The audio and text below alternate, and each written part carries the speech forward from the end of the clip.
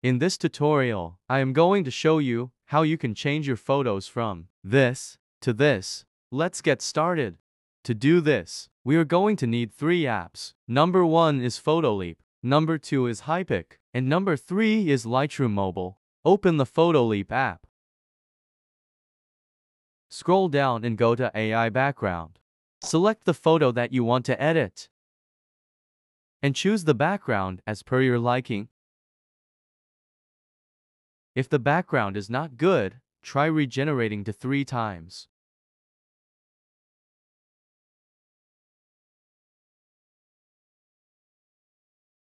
When you're satisfied, save the photo, then open the Hypik app. Click on Import. Select the new photo. Go to Adjust, then click on Crop, and go to AI Expand. Change the aspect ratio to 9:16 and adjust the photo accordingly, and then click on Generate. Select the best result and click on Apply. Then click on Enhance Image.